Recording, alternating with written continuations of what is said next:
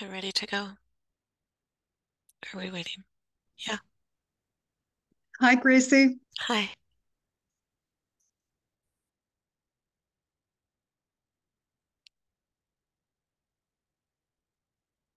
Iswael, good day.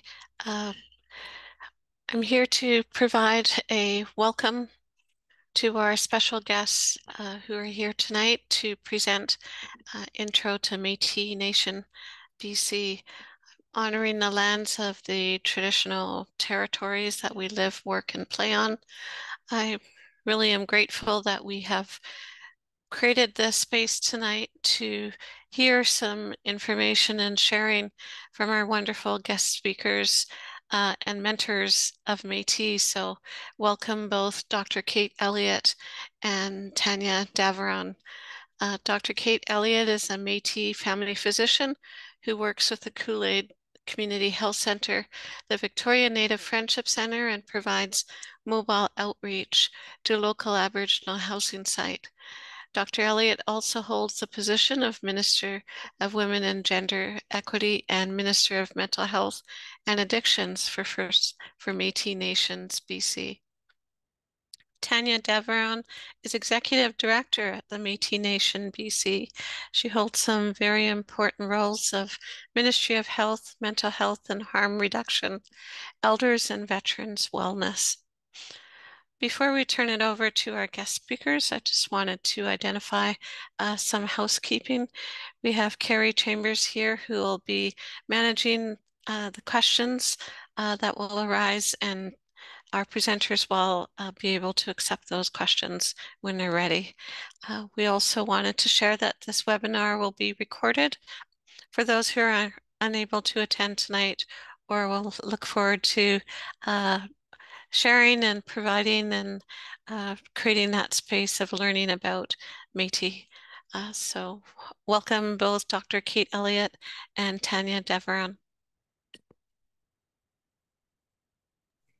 Awesome, Tansy. Thank you for having us and thank you for giving up your very valuable Wednesday evening. My name is Kate Elliott.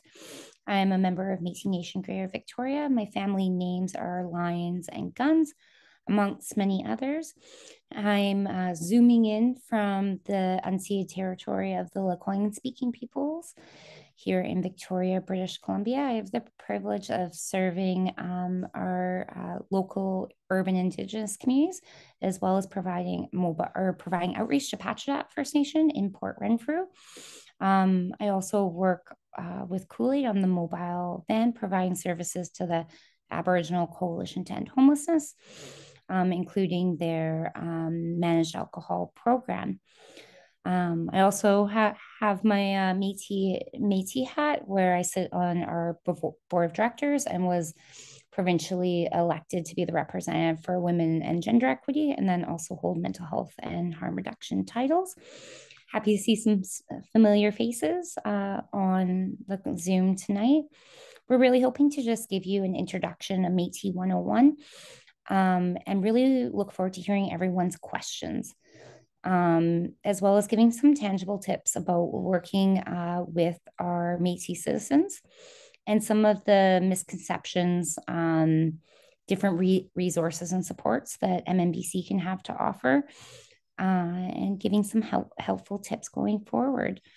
I'm really excited to introduce Tanya Daveron. She is the most amazing matriarch and will take over the world one day. And I just wanted to turn it over to her. Please, let's make this interactive. Let's do some clinical examples as we go through the stuff. And I hope you guys enjoy the talk. Thank you so much, Kate. I appreciate your kind words. Just pulling up my screen. Can everybody see the screen? Excellent. So just to situate myself, I am a proud Métis citizen living on beautiful Silks territory in the Okanagan Valley, born and raised here. And it's also the chosen home of the Vernon District Métis Association, which my family started in 1996. I'm a mom, I'm a daughter, I'm a wife, an aunt, and I am a sister and I am probably lastly introducing myself as an executive director of the nation. I am a very proud citizen of the nation and started my career in health as a registered nurse and then patient care coordinator at Vernon Jubilee Hospital. Took the big leap of faith and came to work for the nation and have been here for 15 years. So it's my pleasure to share a little bit about the nation. As Kate said, really hoping this is interactive. We do have an opportunity to ask questions. Please do ask questions. That's how we're going to learn. When we think about what you were taught in your formal K-12 schooling about the Métis Nation, chances are you had the opportunity to hang Louis Riel or exonerate him, but probably didn't learn very much about the current Métis population in British Columbia. So we're going to go over some key terms to start. And really, these come from our Kuichi Haitoyak, which is our cultural wellness book that we penned and published on July 21st in 2021. So Indigenous, of course, means original inhabitants of a territory. That's language that you often hear. You'll hear First Nations and Indigenous or just Indigenous. It doesn't always include Métis. So we like the word Aboriginal because in the Constitution, it's clearly defined. It's actually defined as Indian, Inuit, and Métis in the Constitution, but it speaks to the Indigenous population that is in Canada. Métis is I'm sorry, I have to move you all. You're right over my words. Métis means a person who self-identifies as Métis, is distinct from other Aboriginal peoples, and is of historic Métis Nation ancestry and is accepted by the Métis Nation. That's a Métis National Council definition that all the 4 governing members have signed on to. Oh, maybe I can't move my screen now. There we go. And First Nations, of course, are people who are descendants of the original inhabitants of Canada who lived here for many thousands of years before explorers arrived from Europe. The Inuit are an Indigenous people, the majority of whom inhabit the northern regions of Canada. Inuit also refers to the family of languages of the Inuit, one of the 3 branches of the Eskimo-Aleut language family, and is also known, especially to its speakers, as Inuktitut. So when we think about First Nations and the way that First Nations are seen in BC, we have chiefs, reserves, treaty, and status cards, and bands. Métis people are organized with a president that's elected provincially. We've got Métis settlements, script papers, where we would be able to show our family was handed out script. Métis Nation citizenship card, and our communities are in BC as Métis chartered communities. The term Michif has 2 uses. Michif languages that Métis people created and how Métis people refer to themselves in Michif. So they would say, I'm Michif, or the language is Michif. According to Stats Canada 2021, we've had an increase of about 9.4% from the 2016, showing there are now 5% of Canadians identifying as Aboriginal. In BC, we see that roughly as 1/3 of the Aboriginal population identifies as Métis in British Columbia. This is our Métis Nation citizenship card. And so it really speaks to how we are one of the governing members of Métis National Council. We're a self-governing nation or working towards self-government. We're provincially and regionally elected board of directors. Kate is a provincially elected position as the youth chair or women's chairperson. Sorry, Kate. We also have a youth chairperson, a president, and a vice president that are provincially elected, and 7 regions throughout the province that are regionally elected, and they are the regional directors. We have our own constitution that we adopted in 2003, and we have 40 Métis charter communities, and they're all volunteer-based. So our newest charter community was just actually sworn in last weekend, and it's the Vancouver Sea to Sky Métis Association. And we have over 25,000 Métis citizens registered with MNBC. Here's a map of where we are throughout the province. Of course, that 40th charter community is missing from this map. This is a bit of the way that Métis Nation BC is structured.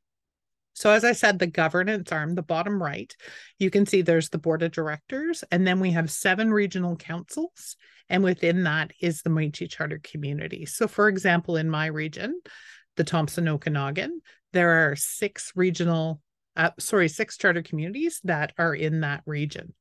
And then the board of directors, we have voice from the Thompson Okanagan by that regional director at the board of directors. Alongside that, we have the Métis Youth BC, Métis Women BC, Métis Veterans BC as well. And they are all part of our governance structure. To the top right, you'll see the judicial arm where we have a Senate, where MNBC Senate will look at citizenship appeals and other things that are happening within the nation, or really our own judicial system. To the bottom left, you'll see the business arm, Métis Provincial Council of British Columbia, whereas I'm employed through. So if you think of this sort of like First Nations Health Authority, I guess, in this perspective, that yellow square would be where you see the work happening. And then the governance is, Métis Nation BC. The legislative arm is really important. So as I just said, the Métis Nation Governing Assembly just happened last weekend, and they do the final reading of resolutions and bills. And then the annual general meeting is the second and final reading of resolutions and bills. So if you want to bring something forward, this is a very stable government. You would bring it to the MNGA. You would require 75% of the MNGA, which is a community president from each of the charter communities and the 11 elected members of the board. 75% voting in favor. It would then move to the AGM process for ratification. That would only happen if it was something that obviously the majority was really interested in seeing go forward. So it does create stability. It doesn't allow you to come in and stack a room just to move your own agenda forward. So here's a picture of the Métis Nation BC Board of Directors. And our last annual general meeting was September 22nd to the 24th. And in the bottom square, you'll see the Interior Health Letter of Understanding we re-signed there with Board Chair Doug Cochran. And then President Lisa Smith, and then to her left, Minister Louis de Jager, who is the Minister of Health for Métis Nation BC. Each of our board of directors have portfolios assigned to them. So as we said, Kate has the Ministry of Mental Health and Addictions, as well as Women and Gender Equity. If we go from left to right in this picture, we have our CEO, Colette Trudeau. We have our Minister for the Northeast, Paulette Flamond, our Minister for the Northwest, Susie Hooper. The gentleman beside her is Rainey Gervais, the Minister and Regional Director for the North Central. And then to his left is Deb Fisher, and Deb Fisher is the Regional Director for the Kootenays. Then we have Sean Daverin, who's the Youth Chair, Lisa Smith, our President, Walter Minot, our Vice President. Then we have, under the red infinity, Patrick Harriott, who's the Regional Director for Vancouver Island. Louis in the red ribbon shirt, the Minister of Health from Region 2, which is the Lower Mainland. And then the Thompson Okanagan Regional Director, Dean Gladue.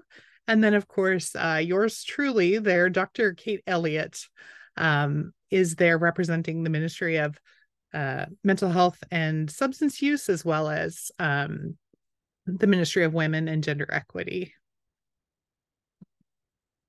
Any questions so far? Recognizing governance is always a bit heavy.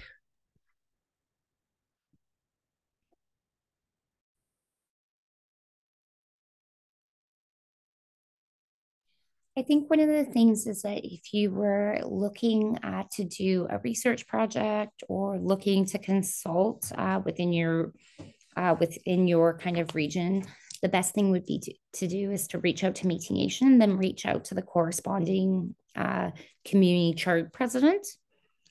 to be able to form those relationships and do some of that consultation piece. And that would be the proper protocol of who to go to. That being said, if you're unsure, just reach out to us at MNBC and we can help direct you and do those introductions and help assist you there. Regions are defined very similar to the health of, more like the hunting regions, to be quite honest. So we have Vancouver Island, which is Region 1. Lower Mainland is Region 2. Region 3 would be the interior. Region 4 is Kootenays. Then we have Region 5, which is North Central. Region 6, which is Northwest. And then North East would be Region 7. Another question that's coming forward, can a person be a citizen of more than one nation, i.e. Manitoba and BC? Very good and heavily politicized question there. Quite often it's one of those tricky things. We see our people are historically very mobile and transitory. We go where the work is. So quite often, especially with our youth, they go away for school, and it's kind of whatever community you consider home. Quite often people will switch between the two provinces. Quite often people aren't considered a citizen of Manitoba and BC at the same time.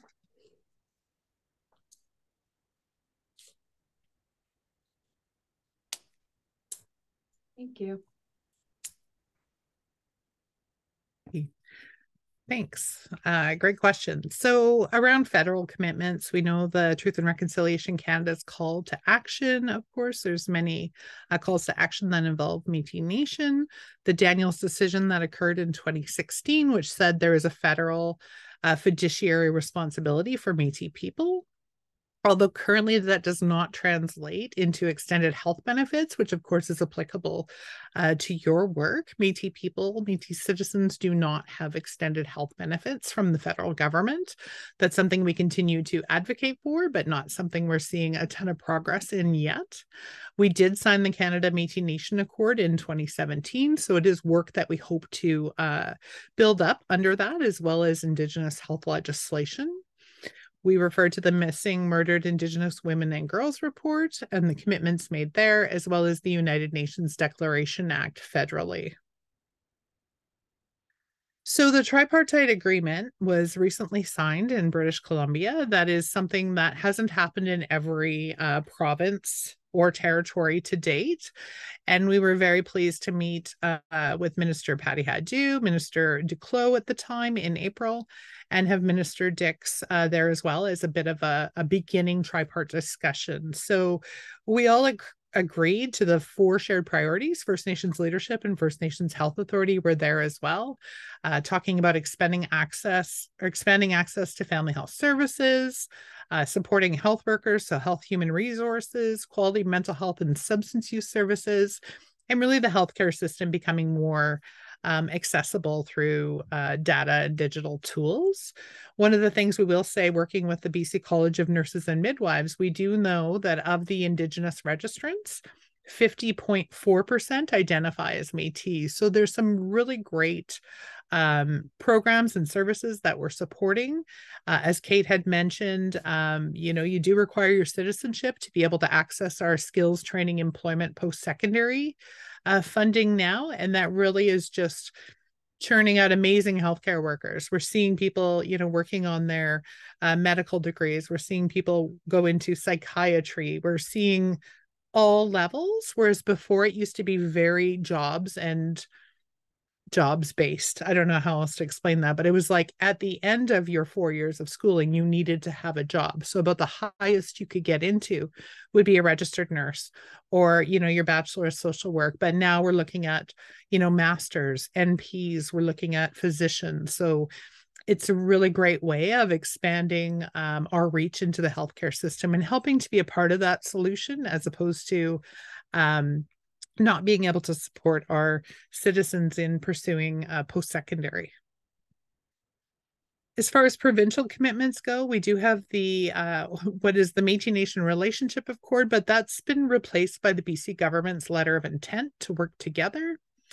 We do have the DRIPA action plan, of course, which goes till 2027, and it's that whole of government approach. We have a MER sub-table. We just met yesterday with the Ministry of Indigenous Health and Reconciliation, the Ministry of Mental Health and Addictions, and the Ministry of Indigenous Rights and Reconciliation.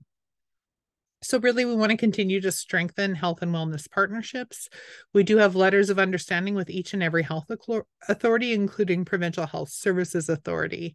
And in February of 2022, we released Tanche Kia, which is our Métis Public Health Surveillance Program baseline report. And Carrie is going to share that with you all at the end of this webinar. So when we talk about implementing Métis social determinants of health, we have the Métis Vision for Health document that we worked on across the Métis governing members. Provincially, we have that Tanche Kia report, which is released with the Office of the PHO. And then regionally, we talk about our interior health, and we have other health authority letters of understanding, which allows us to work together in a good way and build out our own Métis health plans within the health authorities. We were all very involved in Plain Sight. We know the commitment to addressing Indigenous specific racism. Dr. Kate Elliott was the co-chair for Métis Nation BC, so very involved with that work.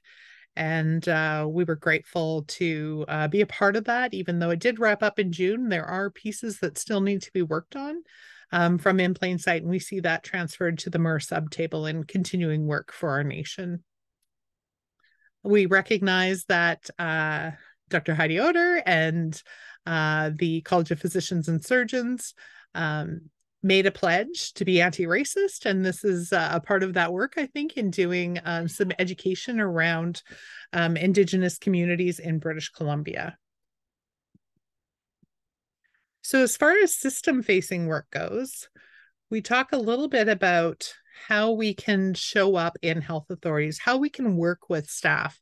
Tasanti Mamawepawak is health gathering in Michif, our language.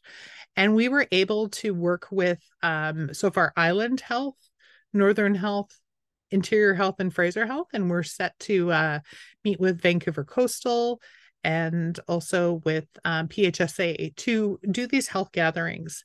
The one that we just hosted on Monday at Fraser Health Authority had over 110 staff from the health authority attend, and everyone is welcome. And it's just an opportunity to really do some education around the Métis population that the health authority and the staff serve. Of that work, we're doing these Métis health and wellness plans, Lavway health plans that are with each and every health authority. So again, we can kind of set some targets and goals to do good work together. We are part of the Health Standards Organization and the BC Cultural Safety and Humility Standard, working with HSO, FNHA, and Health Quality BC on anti-Indigenous racism and measuring cultural safety in the healthcare system. So what does the Métis experience look like right now for Métis people? We have 2 staff as part of our patient quality or health experience. We certainly don't have our own PCQO, which of course is the Patient Care Quality Office. We are working with our community members and creating safe places for them to land, to come forward and bring their complaints from the healthcare system or their experiences or whatever they may need additional help with. So we're grateful to have these staff that are now in place as part of our commitment to anti-Indigenous racism, working alongside the health authority and speaking about where there have been persistent health barriers for Métis people. This particular example is from Fraser Health Authority and their Patient Care Quality Office, and the information they've collected in the last 2 years that was shared with us. So we're appreciative of gathering this information and learning more about the Métis experience.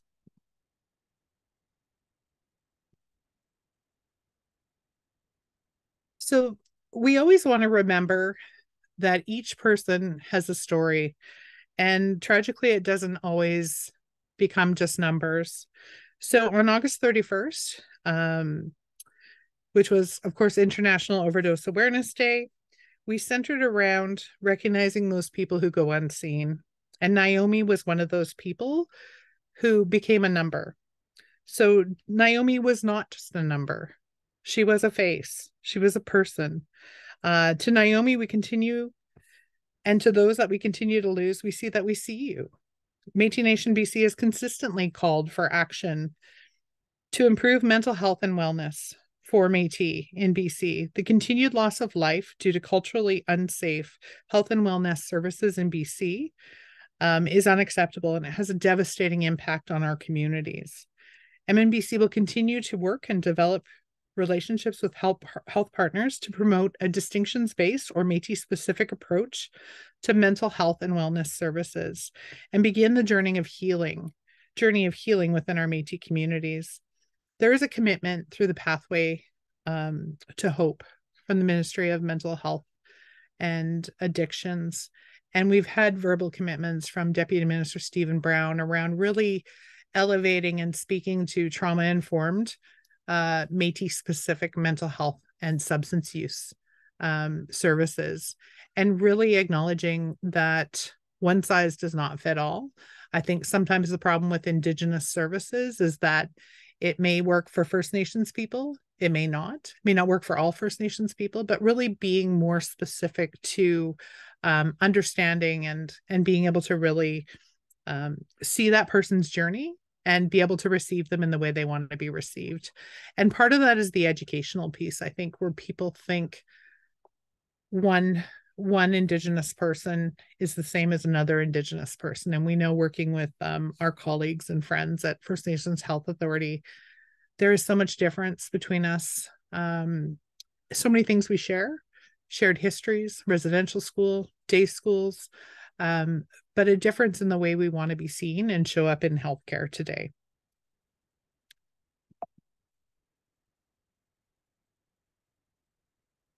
This is some pictures from Tasanti Mamawepuak in Island that we were happy to host. And also the bottom left is from Northern Health. We had a huge gathering there. It was really wonderful.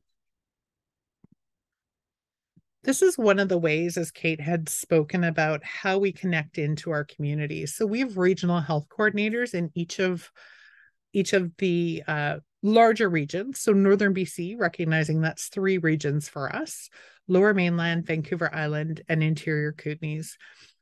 And these staff have that connection to community. So really, it's a great opportunity to work with them and really understand the community that you're serving. I know Kate spoke to research earlier, and there's lots of opportunities to connect in as we're beginning to do more and more work in that area.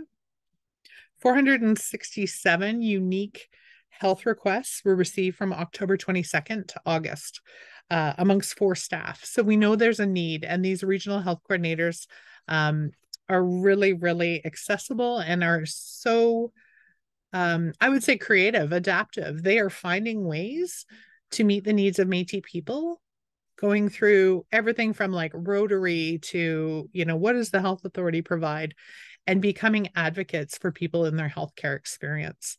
Recognizing, as I said before, there are no extended health benefits for Métis people. So sometimes we're piecing things together.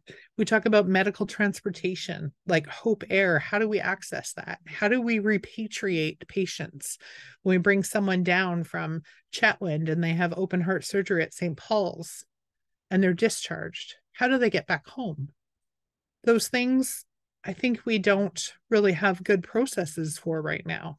And those are where we see our regional health coordinators become such a strength and such a valuable addition to Métis Nation BC.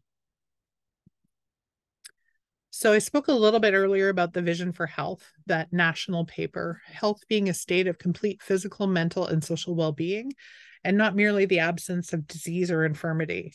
It's a state of balance and interconnectedness, relationships between physical, mental, emotional, social, financial, economic, spiritual, environmental, and cultural well-being.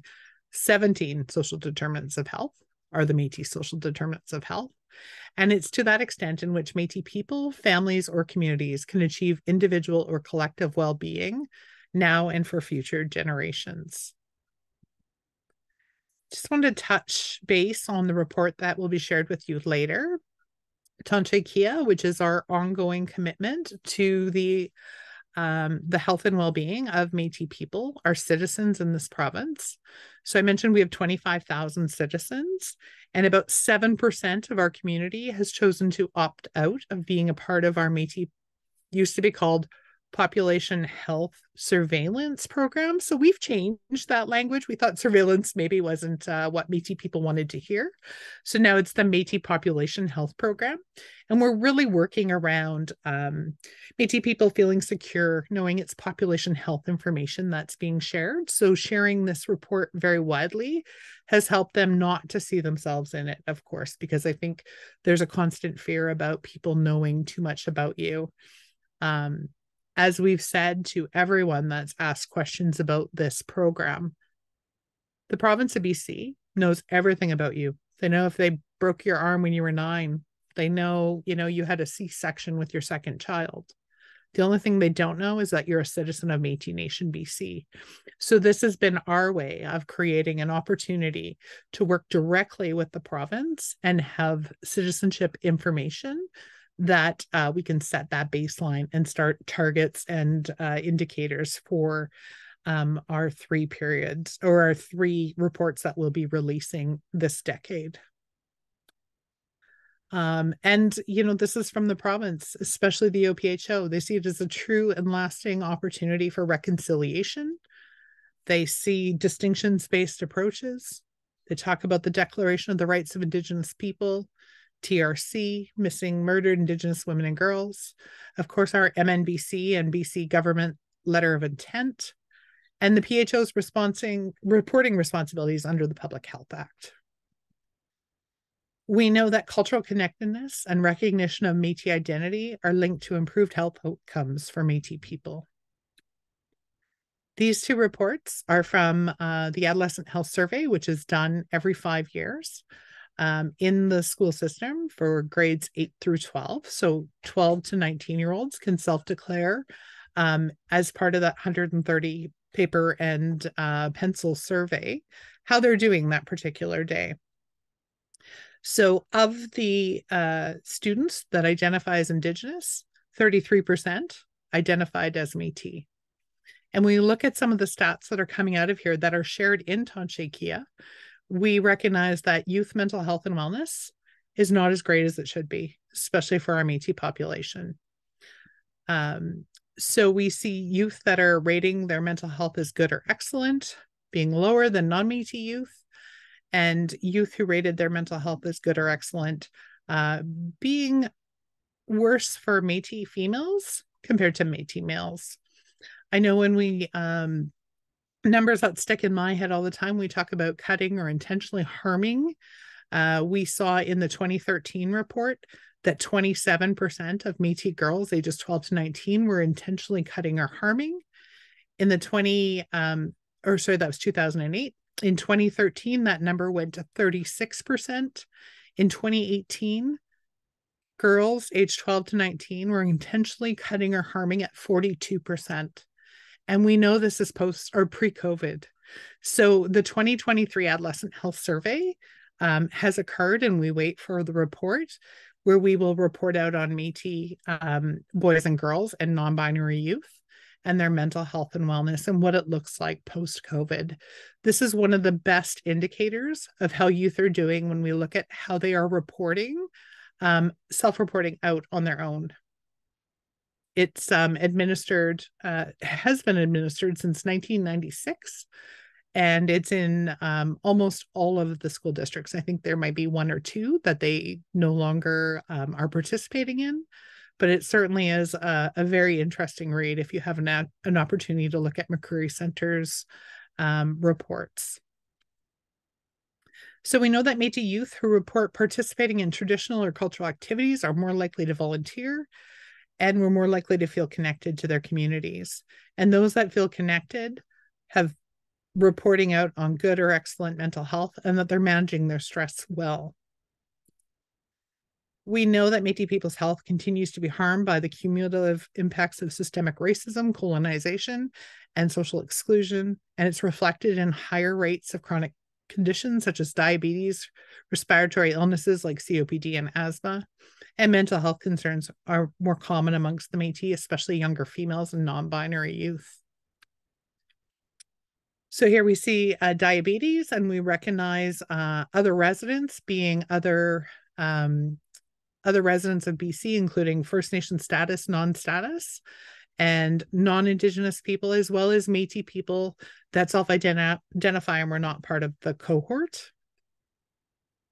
So we see, diabetes being much higher than other residents. We know that Métis people are more likely to suffer from COPD, and asthma is much higher as well.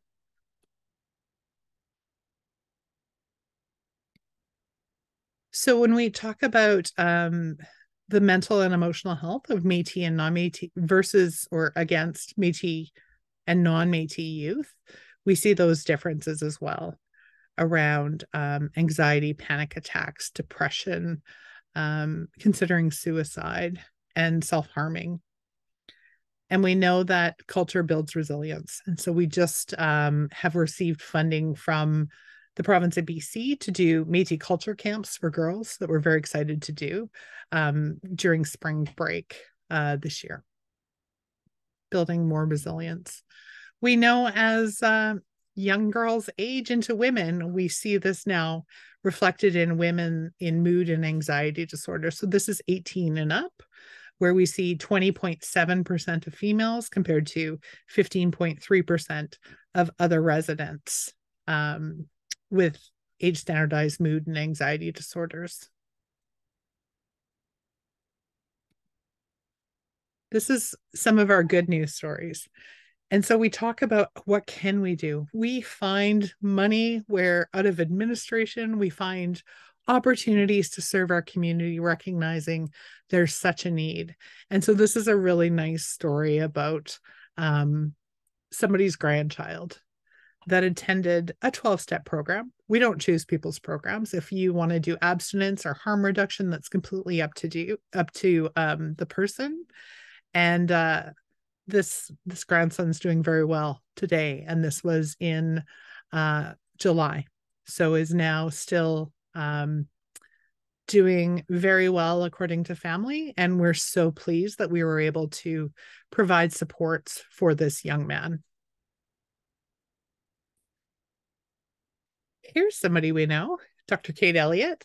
The digital program Lifeguard, we launched Lifeguard app with a Métis face to it, so people could download the digital Lifeguard app and be able to be provided with additional mental health and substance use services, counseling, and other opportunities to connect with our regional mental health navigators and Mionan wellness workers. So we have 2 social workers on staff, and we don't want to call them social workers, so they are Mioyan, which means wellness in Michif. And those social workers help support people on their journey.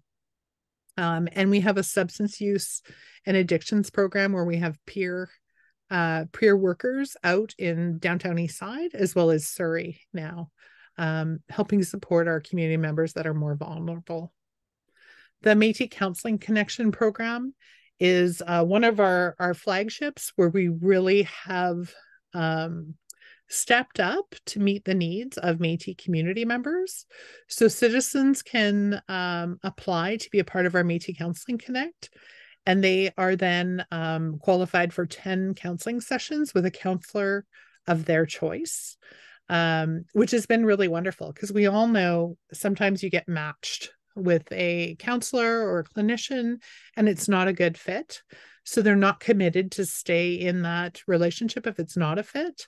We have identified many, many, many Métis clinicians that want to work with our community, and we promote them, of course, as clinicians of choice.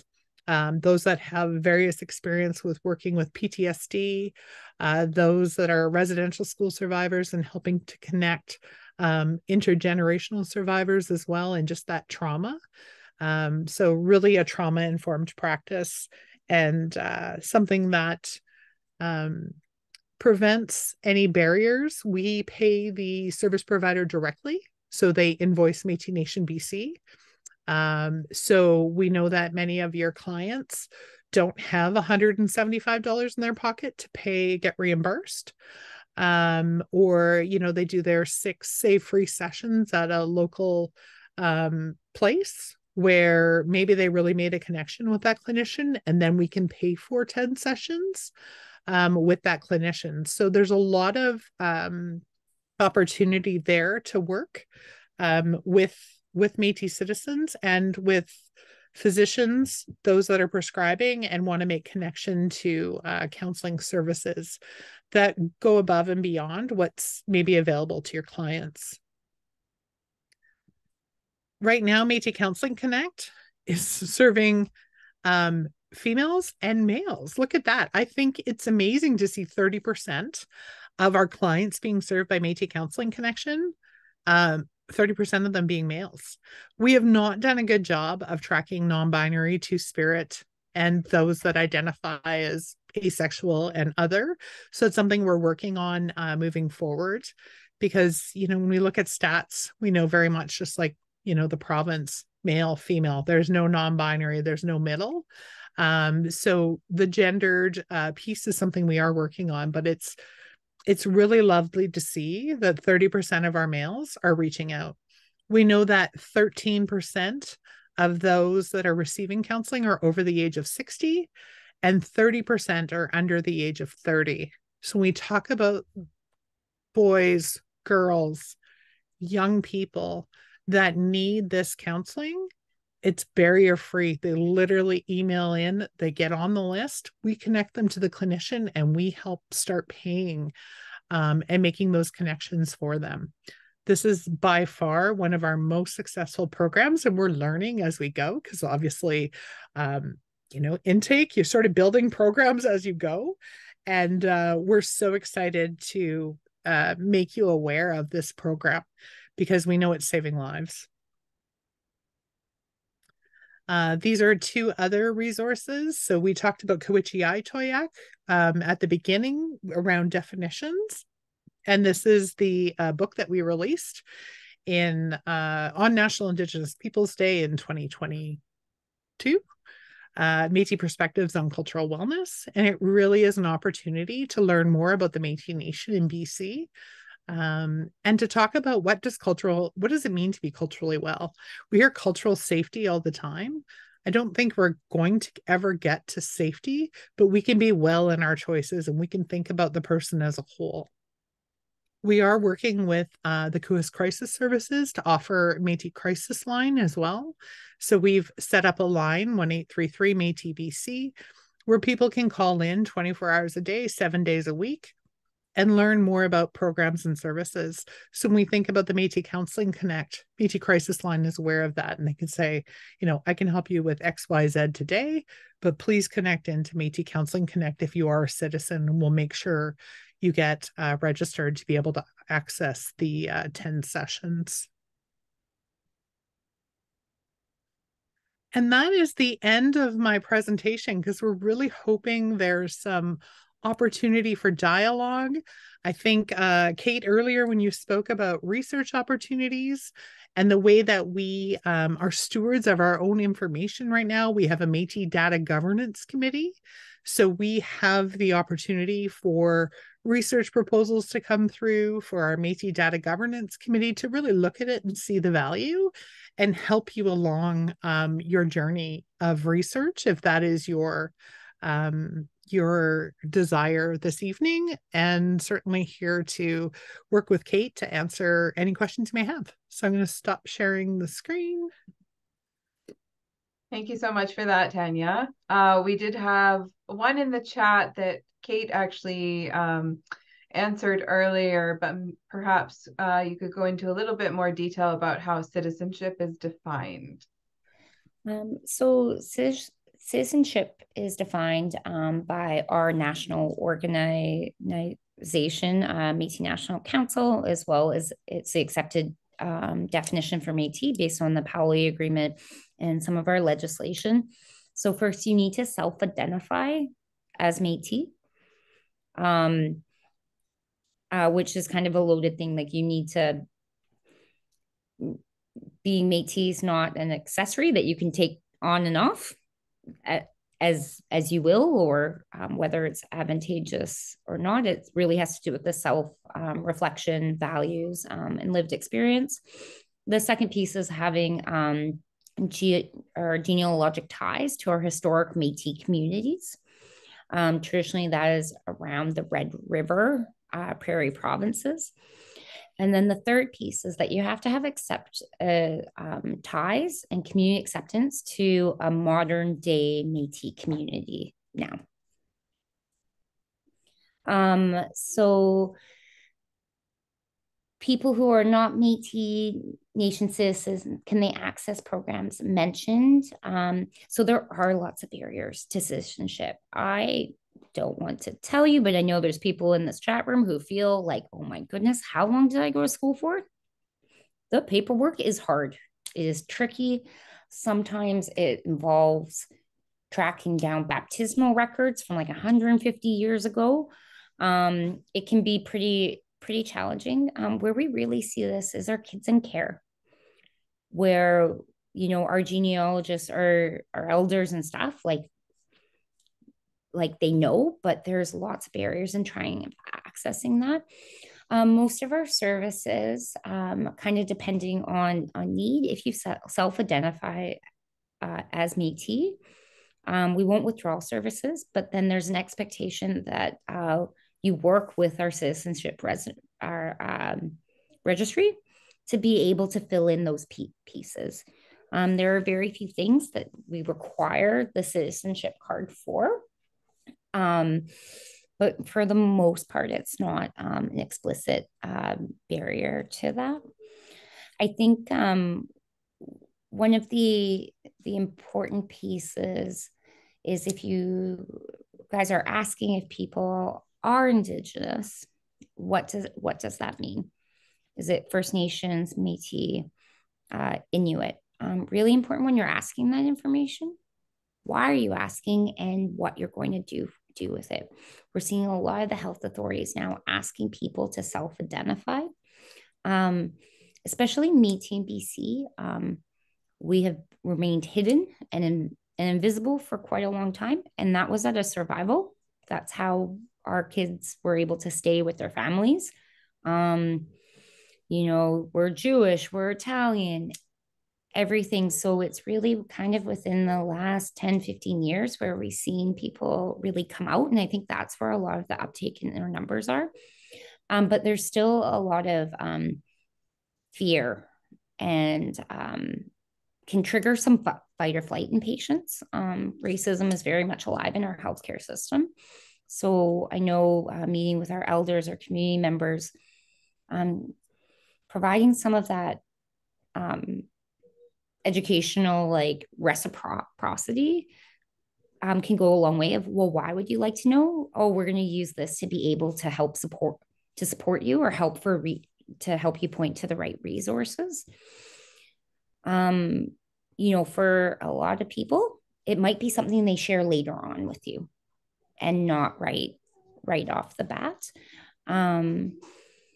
But having basic conversations of, like, what community do you belong from? Where are you from?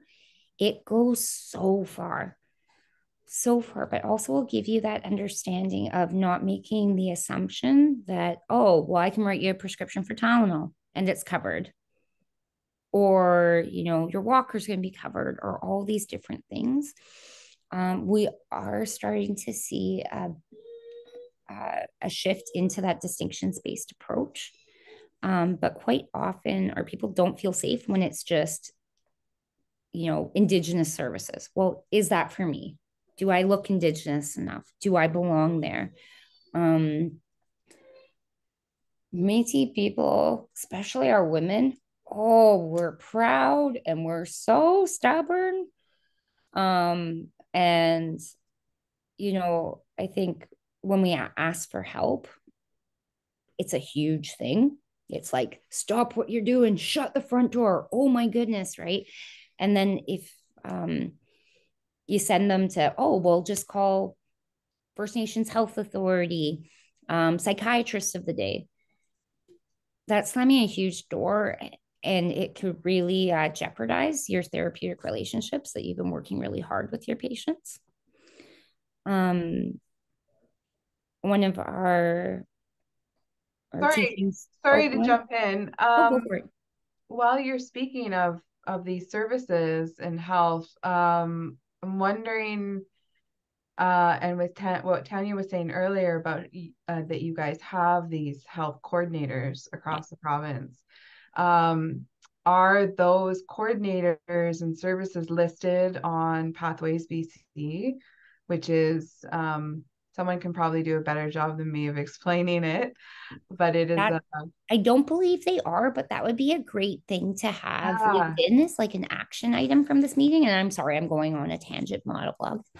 No, I just wanted to catch you while you were talking about the services, because there's even Pathways for Community now. So community members can access the Pathways site and find healthcare providers in their region specific to what they're looking for.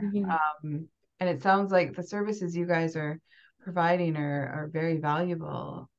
And we don't have a lot, but like, holy moly, do we have a lot more than we did 2 years ago, 5 years ago, 10 years ago.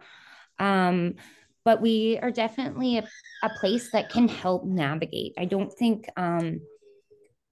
it's a reasonable expectations for our providers to know all the different services, or know some of the intricacies, and it's okay not to know. Sometimes patients will know. It's like, hey, like if I write you a prescription, would this be covered regarding some of the Plan W benefits and things? But a good place to start is always contacting MNBC, and we can help find the information. Great. I'm sorry, my babies are screaming in the back. I know, I hear them. They're like, wish us happy birthday tomorrow. They're twins.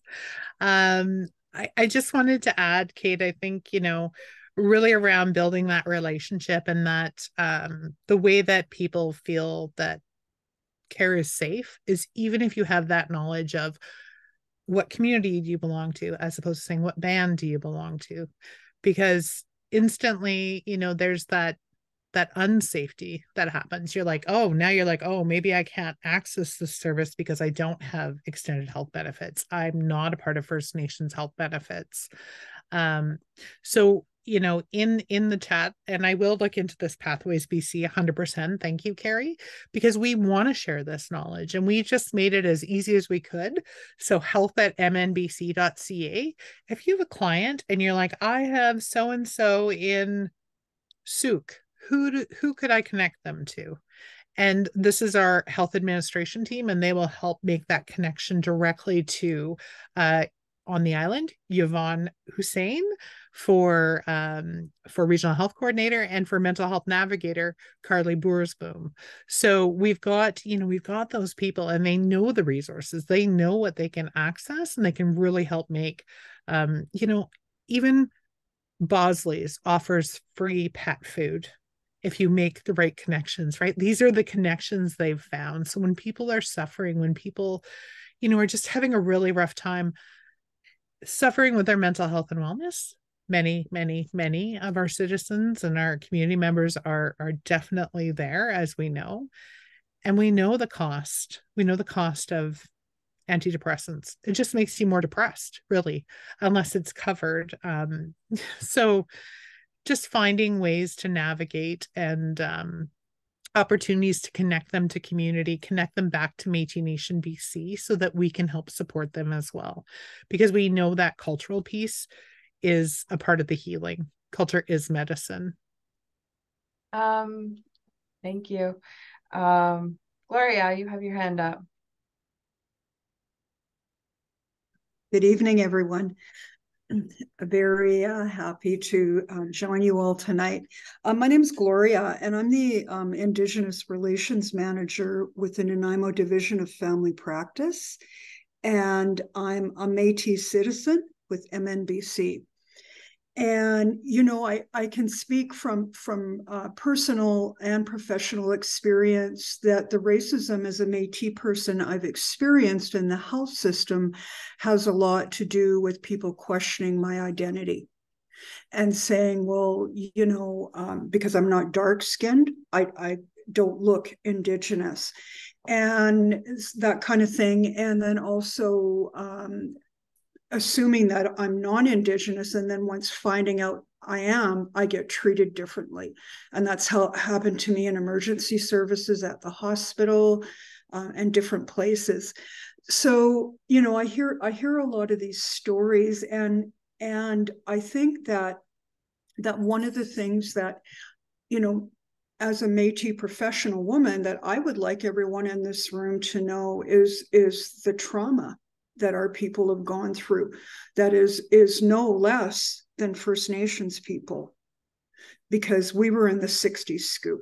We were in the residential schools. My mother was in Gerard Mission Residential School in Alberta. I was in a daycare, like a day care situation that really involved a lot of abuse, because they knew who my mother was when I was a child. And I remember that. So, you know, I think that, you know, knowing the history and knowing how we were just chased out of our land, and our homeland is the Red River settlement in Manitoba, and we were scripted out and thrown on the road. So there's been, you know, the loss of identity, the loss of land, the loss of our language to survive. You know, you said it earlier, Tanya, that we've just adapted all these different identities. And you were talking about that, Kate. You know, I'm Italian, what have you, in order to survive. And then having to adapt to white privilege in order to feel like I'm, you know, I'm worth anything. So, you know, that's what I want people to know is that that's how racism impacts our people. And sometimes it's worse, you know, and you wouldn't think that. You would think, well, you know, First Nations people have it bad, you know, they have it the worst. I would say we have it about the same. It's just different, you know, but racism is racism. And it isn't, there is systemic racism in the healthcare system. There's no doubt about it. I really appreciate what you had to say today, and thank you for speaking for our people. You know, we need to have a voice, and I'm glad that you're here. And I just want to say I'm very proud to be a Métis citizen and to know my identity and know who I am and know who my ancestors were. I also, my family eventually settled from Red River in Peavine Settlement in Alberta. So I, you know, I'm lucky enough to have that kind of a community. A lot of our people don't. You know, they have just had to live wherever they could find a place to live. So thank you for being here tonight. Thank you for sharing, Gloria. I really appreciate that, and I appreciate the identity conversation, because, you know, people look at you, they're like probably making the assumption that you're non-Indigenous, and yet you've just shared your residential school impacts in your family. Same with myself. My grandfather went to Fort Capel.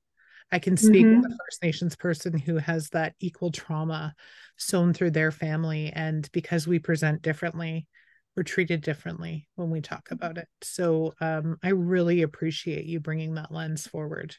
Yeah, and the big thing about healthcare is the impact of the Indian hospitals. And my uncle had TB, and he was in the Indian hospital in Edmonton. So we weren't spared that either. Just wanted to share that.